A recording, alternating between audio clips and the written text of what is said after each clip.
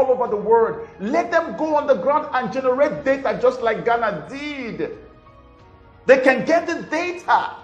Tell us, how is the virus behaving in your own country?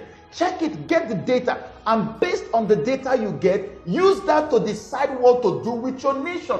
Do not lock your nation down because somebody predicted there will be 500,000 deaths in the next 2 months, or because somebody is predicting there's going to be 10 million deaths in the next 3 months. No, use the data that you can generate by yourself to decide whether to continue to lock down or to lift the lockdown, which is what Ghana has now shown leadership in doing by lifting it partially. And of course, as soon as they have lifted partially, it's going to continue to happen that way until it gets everywhere in the country. And I want to say a very big thank you to you, President Nana Akufo-Addo. You are a man of your words. You are a man of action. I know that you are a great president. And what you have done is you have now shown a strong leadership.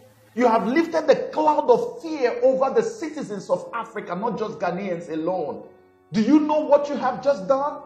You have given life to so many people in Africa.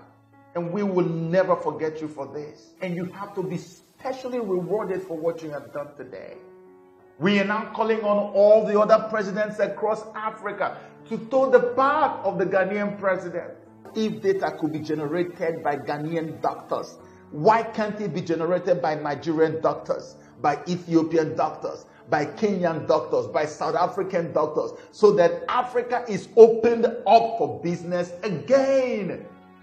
This man is thinking about the suffering people of Ghana. Everybody should do this. And this is to say that we are about to be open for business. God has answered our prayers. Congratulations, Republic of Ghana. Congratulations, Nana Akufo-Addo. We are with you. God bless you real good.